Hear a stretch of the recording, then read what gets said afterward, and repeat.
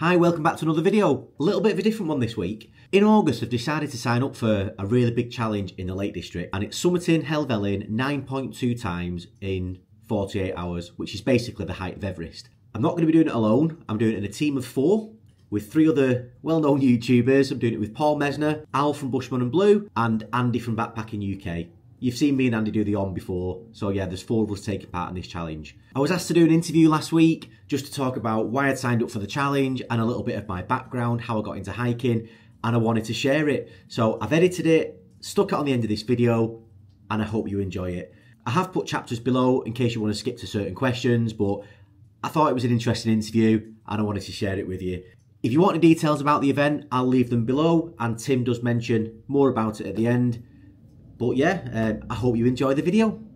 Hey everybody, welcome to the next instalment of the Apex interview series. I'm Tim Britton, your head of community. If you haven't joined us before, Apex is the first challenge of its kind here in the UK, where we are challenging you to scale your own Everest. We challenge you to climb the Helvellyn peak in the Lake District 9.2 times to accumulate the total height of Mount Everest in a 48-hour window. Sounds a bit daunting, right? But don't worry, because it might be that your Everest is just making 1 summit. It might be 4 summits. It's completely up to you. That's the goal of what the Apex Challenge is all about. But what we're doing here and now is we're kind of coming behind the scenes and we're introducing you to the community. We're letting you get to meet all the different types of people that are going to be on that adventure with you. And it is an adventure that we're going to be doing. And there is no better individual to talk to than the guy we're going to be speaking to tonight, which is the wonderful Kris Gleave. Now, it's great to have you on. It's an amazing opportunity because I love watching and looking at all of your YouTube that you've got and your Instagram account and stuff, because number one, we're going to probe about your pictures because you're a photographer and a videographer kind of by trade, aren't you? Yeah, that's right. Yeah, always done it all my life. So we're going to definitely start asking you some questions about how we take better pictures up mountains, because mine never look as good as you. Let's kind of dive in, because you absolutely love hiking. It's a huge part of, I suppose, your life now, but you started hiking with quite a bang. So I'm right in saying that your first hike was not only quite a challenging hike, but you decided to do it up Snowdon, the highest mountain that we have in England and Wales, and you decided to go up there as your first hike. So maybe you could let us know how that came about. Many years ago, a couple of lads from work said, right, we've got this challenge and we're going to climb Ben Nevis in 6 weeks' time or 7 weeks' time. Do I want to do it? I was like, no, I don't hike. I was talking to him for, a few days, and in the end, I agreed, go on, I'll have a go at the challenge.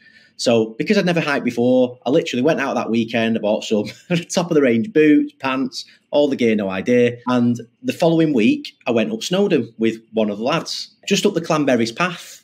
I know it's a tourist route, but I'm telling you, it's still steep. It's a long slog as well. It's 9 miles. I must admit, I found it tough. My legs were killing me. Not used to doing that, but really got the buzz for it. Okay. 2 weeks later, I did it again. I did it with another friend at the time, thinking I'll do a little bit of training. And then 2 weeks after that was the big one, Ben Nevis. So we drove to Ben Nevis.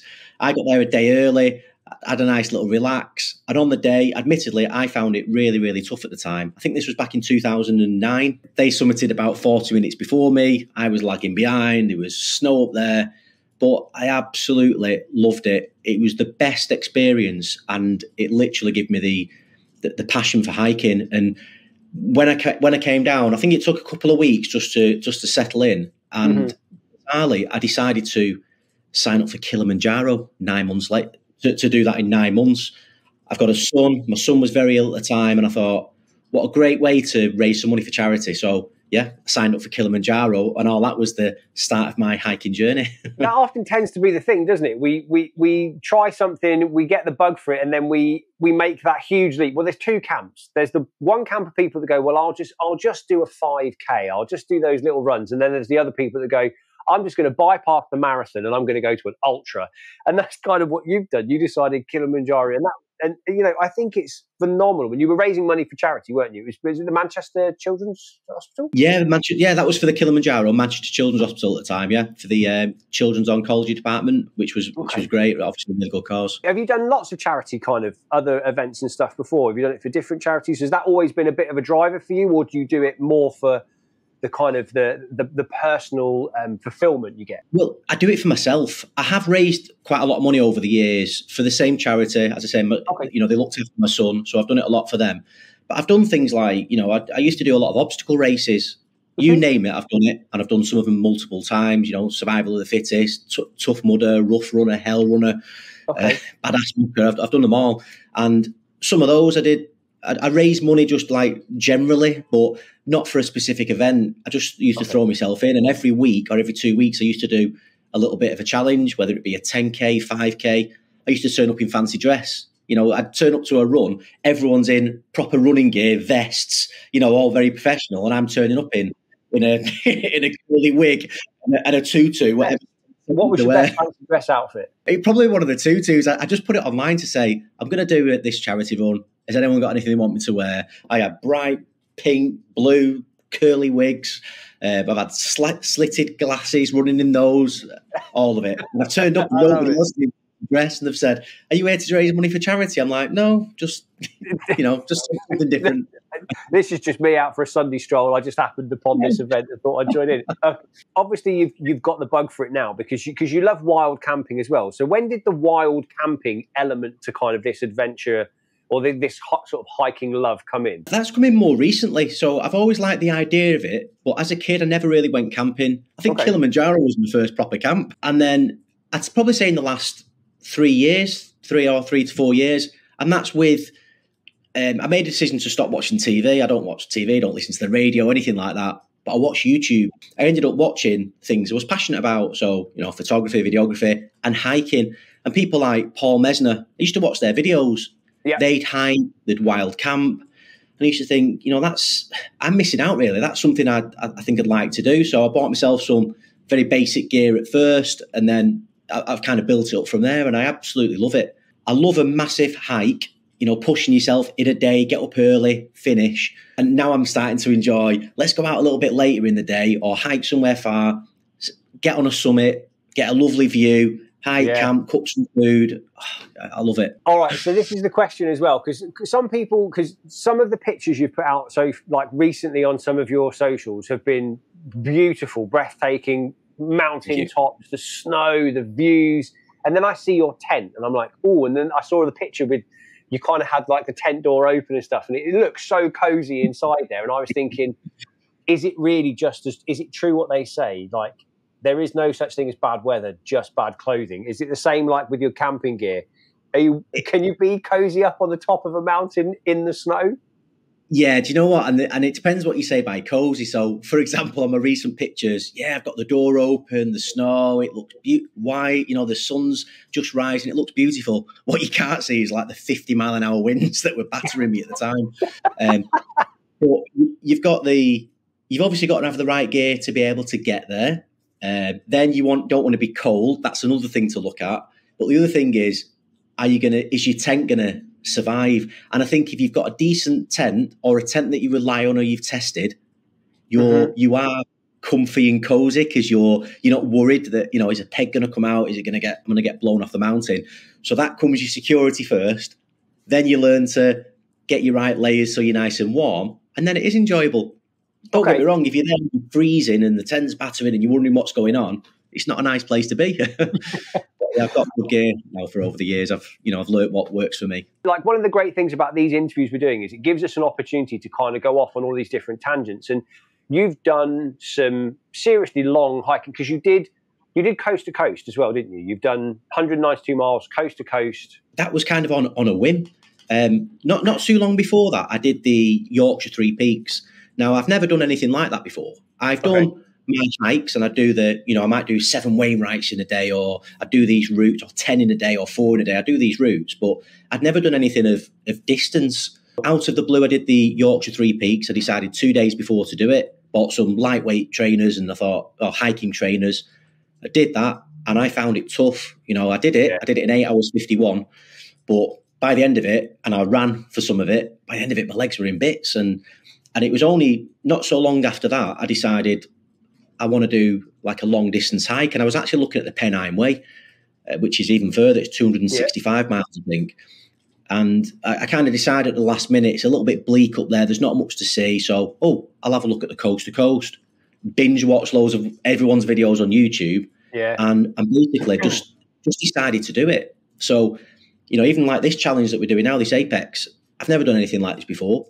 but I'd never done the coast to coast before. So all of a sudden I've gone from the furthest I've ever walked is 42k in one day once for the Yorkshire Three Peaks. And then I signed up and did the coast to coast, which was over, I finished it on the morning of the 11th day. And it was, I was walking 30k a day or 192 mile in 11 days. And I never thought I'd be able to do it, carrying my gear, but I did it. And it tops Kilimanjaro. It's the best, best thing I've ever done. Yeah, I really, really enjoyed it. I love it because I've got a whole list of questions that I've planned out, and all those questions at the moment, I'm like, forget that, because I've got a whole load of other ones I want to now ask. So the first thing is, why do you think that was the best thing you've ever done then? What made that particular adventure, what made that particular journey something that really resonated with you? I'm quite well known in the hiking community because I've done it a while. I run a few of the Facebook groups and things, so I'm quite well known. And people know I'm a solo hiker. I love being on my own, doing a challenge, doing big hikes, things like that. And it's always been about solo for me. I help run some groups. I have been on some group hikes and I actually run my own now, which I really, really enjoy. But at the time, I didn't always go on the group hikes because people go slow or, I'm not unsociable, very sociable, but I just decided that they kind of weren't for me. Mm-hmm. Now, the coast to coast, one of the main things I took away from that was the people that you meet. There's a guy now, I did the Dales Way last year with a guy that I met on the coast to coast. I've met really good friends out of it. The people that you stop, you talk to them. What's their story? What's their experience? And some people you might stick with for the whole event. Like, you'll walk on your own and then that night you might bump into them again. You might overtake each other a few times. And for me, I took away that actually people make this. Yeah. I want to do the coast to coast again. I'll probably do it again this year. I'm nervous about doing it because I know it won't be the same experience, and it was so good last time. The other thing is the challenge as well. I never thought I'd be able to do anything like that. You're walking through some beautiful areas, the Lake District. It's a renowned walk. It's something on a lot of people's bucket list. So you know that you're doing this. You've got to camp. You've got to work out how to carry your things. You've got to plan the route, the weather. There's loads and loads of things in it, and I just love that. I just love that challenge. It's that thing though. We quite often as humans we get very kind of attached and we form habits very easily. We tend to go back to the same places. A lot of people, they'll go into a restaurant, they look at the menu. 9 times out of 10, those people know exactly what they're going to pick because they never look at the menu and they eat exactly the same thing. You go abroad, they eat the same thing instead of going, no, I want to try different things. I want to experiment. But it's clear that you're that person that goes, no, I want to experiment. I want to try these different things. And there's nothing wrong with every once in a while going back and kind of going towards that same event. And I think that's great that you are going to go back and try something new, but also that you loved it because it had that challenge. It had that kind of trepidation, that can I do this? Can I achieve it? That excitement of this is going to be tough, but I can feel like it's going to fulfill part of you, part of your soul. Kilimanjaro, for example, that was amazing at the time. Don't get me wrong. We actually got no views. We were above the cloud. All I saw was, it was like being on a plane for the whole thing. I just saw a cloud below us. Amazing experience. But again, it was the people, the people you meet and things like that. So, and don't forget, I know it's still a challenge and you've still got to get to the top, etc. But you're walking as a group and everyone's, it's coordinated. You're getting up here, you're camping here, you're doing this, we're walking this far, you're going slowly. You haven't got this on this. I didn't know how long it was going to take to do it. I kind of had an idea. I had 10 days in my head. No idea why. I did it on the morning of the 11th day. I could have finished it in 10. And again, everyone focuses on do it in this many days. I've done it in 9. I've done it in 12. And I learned, again, it's not important. Just experience it and take your time. Now, I did rush a little bit, but I enjoyed it. But the people you meet, the places you can go, I loved it. You probably tell them that, I recommend anyone trying it and you will achieve it. You will get round it if it takes you 3 weeks. But that's what we want. We want people to experience stuff. So, okay. So another thing is I'm going to have to make you think of limit this though. So someone who's obviously done lots of lengthier and more endurance-based events, you've done a lot of tough challenges, multi-day challenges and stages. What would you say would be, maybe to someone who's coming into this, maybe someone who's taking on the Apex challenge for their first kind of ever big multi-day thing, big challenge, what would you say would be kind of 3 pieces of kit that have been your absolute go-to, your realizations of, that is worth its weight in gold. Those are 3 pieces of kit that I wouldn't be without on a tough event. I can think of 2 straight away, but I'll have to come back to this one. So the first one I'm going to say is your boots, right? Because I switched many, many years ago. When I did my Kilimanjaro or my Snowdon, I bought this big pair of a solo flame boots. You know, they took crampons, they were amazing. I spent about like £140 on them, half price at the time. I had them for 12 years. I used to love them until they eventually had no grip left and I had to buy something new. And when I decided to do that Yorkshire Three Peaks, I bought a pair of Adidas Terex Free Hiker GTX. Anyone who follows me knows I love these shoes. They're a game changer for me. I used to have a little bit of hip pain when I used to walk after a while, and I put it down to having boots and things. People have trail runners. Again, not for me. I don't want wet feet. I don't care if my boots dry. You know, they dry quickly. I don't want wet feet. Since I bought these, they go on. I use them for every single hike, apart from winter. I've just got some chunkier ones. But, you know, I can move quickly. They're comfy. That's the key. They've got cushioning on the sole because heels, when you're walking on different terrain, they take a battering. So for me, you get the best pair of shoes that fit you and are comfy, that are not heavy. And for me, it's Adidas Terex. Secondly, a water filter. I don't like carrying water. It's heavy. But again, Yorkshire Three Peaks, I ran out of water. I forgot my filter and it was a nightmare. It was the hottest day of the year and I had no water for the last 2 peaks. You know, it was really tough. So everywhere I go, I have a Katadyn B3 water filter. Used to have a 600ml. Now I've got a 1 litre one. It's amazing. Goes on every hike, every camp. Keep that with you. You could fill it out of a puddle if you had to, and you could filter it and drink your water. Number 3, I don't know. I'm a YouTuber. I've got to say my GoPro. Because for me, it's about the hike. It's all about the hike and the camp. You know, it's all about enjoying it. But if I can capture it while I'm doing it, and I've got a record of what I've done, and it's always there for, you know, my daughter to see or me to look back on. That's important. I want to be able to capture what I've done. So those 3 things. In fact, I'm going to throw one more in. Link it to the water. Sorry. Electrolytes. Yes. Electrolytes. I had on my race last year, I forgot my bag of electrolytes and I struggled with cramp. I use them for every single hike because I don't drink enough water, admittedly, but drop an electrolyte in, I have one in the morning, one at night, game changer. Cramping I can deal with. I have to take salt tablets with me now as well, because when I've done like my triathlons and things, I can sweat quite a lot, and I was finding I was getting rings of salt and stuff, and I tried to bend down at one point to go, I need to give my quads a bit of a stretch. Tried to bend my leg back and was like, no, I'm going to cramp, and I couldn't do it. When I did the last year, I did it with Andy from Backpacking UK, and I felt like I was holding him back because I was cramping. I was cramping in my chest, I was cramping in my legs. Literally never had cramps so bad. I was struggling to walk at times because of electrolytes, and a few people on the trail give me some of theirs, which kicked me on. So I'll never forget those again. Top tips: make sure you take your electrolytes with you. Okay, one of the other things as well that I kind of wanted to ask you a little bit about, and I've seen a little bit of this in your socials at times. And I think I know you said that you've done a little video on this now as well. Is one of the key things for a lot of us getting outside,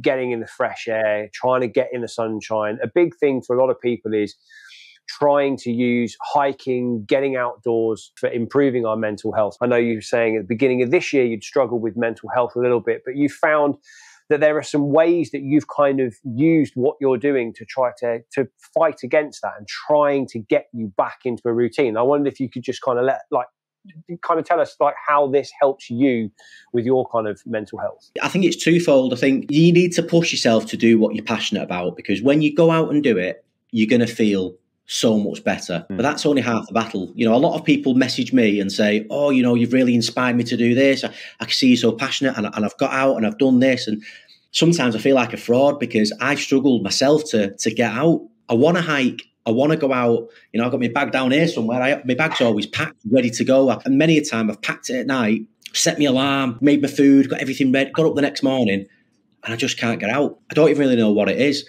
And I think I mentioned Stephen Reed on YouTube posted a video recently about SAD syndrome. And this time of the year, the darker nights, not getting vitamin D. I work for myself at the moment, so I don't see that many people. I'm always in. And I think you can get yourself stuck in a rut. It's going to be different for everyone. But for me, I think what you need to do is plan to go with somebody else, because you can't let them down then. For me, it was my girlfriend. We'd planned to go on a hike. You know, I was still planning the route at midnight the night before.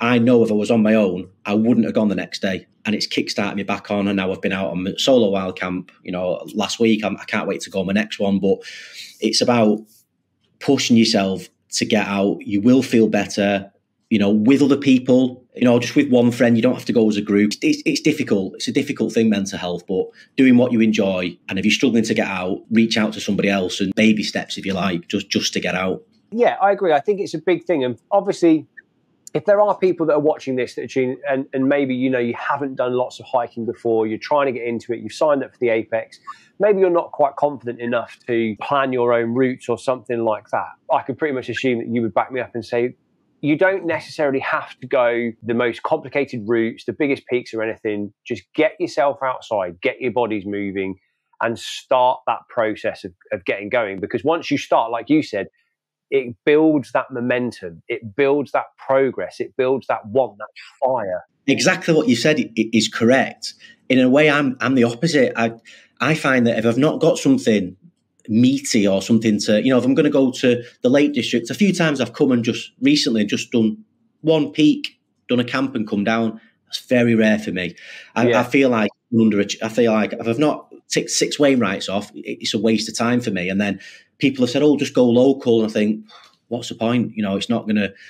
But I think you've just got to do that. You've just got to get out. If you need yourself because I think sometimes you can overface yourself. You can think, I've got to do all that, and it's the dread of, oh my God, I can't be bothered to drive 2 hours to get there, and you know. Yeah.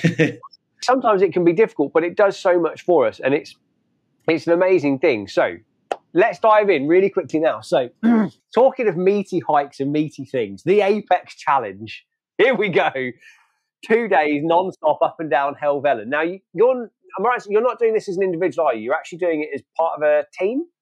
Yeah, I'm doing it as a team of 4. It's probably something I could push to do on my own, but I saw it as a good opportunity to do it with 3 good friends, and it'd be a good challenge. I think it'll be really exciting, because I think one of the things that's quite nice about the team element of it is you can do it. You can all hike up as 4 if you want to, but what also is you can have 2 going up and then 2 resting at the same time. So it means that you can really kind of challenge pace options and things like that as well. But I was kind of interested to ask you kind of how you feel about the idea of doing it as a team, knowing that most of the time you're predominantly a solo hiker. You like to do things on your own. And yes, you interact with people on the hike, but how do you feel thinking about the event as it's going to be a bit of a team one? Does it create a bit of sort of nervous excitement going, oh, this is going to be something that's actually going to mentally challenge me a bit more being part of that group? Or I can't say I'm not phased. The whole challenge, trust me, it phases me.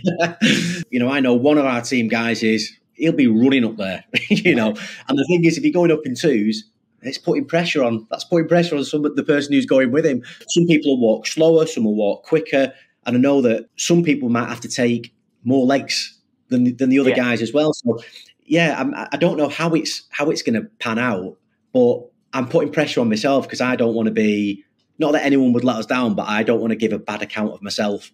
Yeah. So even if someone can only do 2 and someone's got to do 4, that's fine, as long as you give a good account of yourself. So that's where the pressure is, I think. I've listened to quite a few adventure racing books and things like that as well. Are you guys going to try to maybe meet up a couple of times pre-race and do a couple of hikes? Or are you guys going to go cold turkey, meet up on the day and go, here's our plan, off we go? Well, I'm hoping that's not the case. But yeah, I do want to meet up beforehand. So, you know, a bit of a training run. Maybe we go up and down twice in a day, which, you know, and do a wild camp or something. It'd be great. Andy, one of the guys I'm doing it with, I did the race with him last year.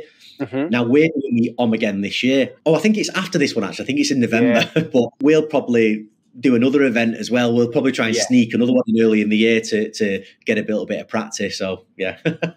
Still staying on the kind of the topic of Apex and stuff, there's a couple of questions that we tend to ask everyone. So is there a particular memory across all of the different hikes you've done that really stands out and that sort of says to you, do you know what? That was a moment for me that I just will never forget, and like why it was so special? Possibly when I did I did the Cumbria Way last year, and I did it in I did the Dales Way, and then 2 weeks after, I decided to do the Cumbria Way solo. God knows why. And I planned it over 4 days, and I did it in 3. My last day, I did 55 kilometres. I was walking for 12 hours. I didn't finish till 8:30 at night. Honestly, I felt like crying at one stage. It was. You know, I filmed it on my GoPro, and it's all very nice on your GoPro. But listen, it was a challenge, and I never thought I'd be able to do that. I thought I was going to struggle doing the event anyway. So close after the last one, my legs were in bits, and even though no one will see this, I never really filmed it. But you know, I was almost emotional for the first time, and it was probably the first time ever I can say. Maybe the coast to coast that I was proud. I'd never say it out loud to somebody. I've just said it now, but that I was actually thought, God, I'm proud of what I've done there. I'd never pick myself up or accept praise normally, but for the first time ever, I thought, God, I've done all right there. You know, I can't believe I've done it. Didn't get home till 1 a.m. You know, it's a long day. For me, that makes me happy. Personally, disregard anyone that might be watching this. For me personally, hearing you say that you're proud of yourself, knowing now that it's something that you maybe don't say or don't struggle with, because I'm a huge advocate of people giving themselves praise, because we're very happy as a society to kind of berate ourselves and go, oh, you didn't do that quick enough, you weren't fast enough, you didn't try hard enough, you didn't do this, you didn't do that, you didn't do this. Whereas it's very difficult for a lot of us to go, do you know what? Well done, mate. You really stuck it out. So I'm going to say, well done, mate. That's really cool. I've done before, and I just find it very difficult. I think if someone says, "Oh, you've done well," I disregard it. Come my girlfriend giving me a compliment. I've really struggled with it, and especially myself. I never back myself. I'm very weird like that. But yeah, probably the first time I ever thought, God, I've done all right there. And that's the thing. Sometimes it takes moments like that for us to start realising that. So who knows where it will go from there. So the 2 questions that we normally try to ask everyone when they're doing like our Apex challenges, that we always want to say to them, if someone was thinking about kind of signing up for the Apex challenge, or someone was thinking about doing it, they've just signed up and they're not quite sure, what kind of advice would you give to someone if they were thinking about doing the Apex challenge? If you're thinking about doing it, you've already got it in there that you want to do it, sign up. Firstly, because if you keep thinking about it, I'm telling you won't do it. Like what we said earlier on. I'm known for being hiker. Everyone says, God, you're dead fit. I don't go to the gym. Setting my backside in here most of the time if I'm not out. But when I hike, I tend to go on a big hike. Now I'm doing the challenge. I've signed up for it. I've never done anything like that before. The coast to coast things, yeah, great. You know, I've done that event, but it's totally different. You got to walk a long way one day, but then you get to sleep at night, rest, and do it again. So just challenge yourself. You've not failed if you don't get up there 9 times if you're doing it solo. It's not a competition against other people in my eyes. You're going to have a really good experience. Just give a good account of yourself. Sign up. I know there's been a lot of advice. I watched the live stream on air about going to the gym and training, and I probably advise you to do all that. I probably won't be doing that. I'll just stick with my hiking and keep getting up the mountains. You know, it works for me. But it's what works for you. And that's the thing. Yeah. It's what works for you. I'll be the one lying down with cramp on the hill. Yeah, if you do see Kris lying down, just give his legs a little rub for him and just drop an electrolyte tablet in his mouth. Little bit of water and he'll be fine. Okay, so the final 2 things. So what does Apex mean to you in one word? If you had to sum up the Apex challenge in one word, what would that word be? Pinnacle, the top of what you can do, the biggest challenge. This isn't the biggest mountain. It's not the longest amount of days, but it's a big challenge doing it so many times with so little rest in the dark. You know, I've never done anything like that before. So yeah, pinnacle. Brilliant. That's a great word. And then the final question is, what is your Everest? With me, it's just to keep pushing myself and challenging myself. So, for example, I think I might want to do the coast to coast again. I'll do the Highland Way, and I'm looking for all the long distance hikes. Maybe I want to see how many of these I can do in what period. I think mine is just pushing myself to achieve things that I didn't think I could achieve. And I actually want to do Everest Base Camp. I've got a love of Everest. I read everything about it and fascinated with it. So I do want to do that as well. Awesome. Kris, it's been an absolute pleasure talking to you. It's been wonderful. Thank you so much, mate. I really, really appreciate it. Thank you so much for tuning in on that latest interview series. It's been an absolute pleasure. If you haven't signed up for the Everest Challenge, the Apex Challenge, go on to the link on our website and sign up now. It is going to be one heck of a ride. And we'll catch you on the next one.